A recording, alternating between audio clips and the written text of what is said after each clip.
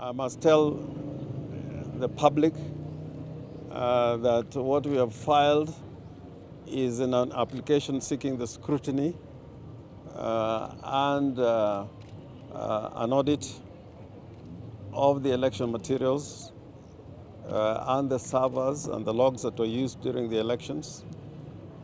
And the papers that we have filed together with the papers that were filed, the 54,000 pages that were filed by the IEBC.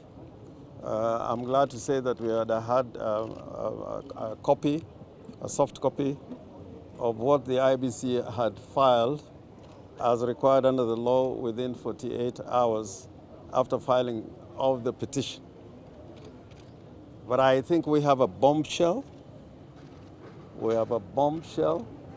And I think we have a bombshell that, looking at it on the trial, we will demonstrate that there was a fraud, a forgery committed in respect of this election of monstrous proportions, and that many of the papers that the IEBC has filed and which they gave to us, a majority of them are forgeries.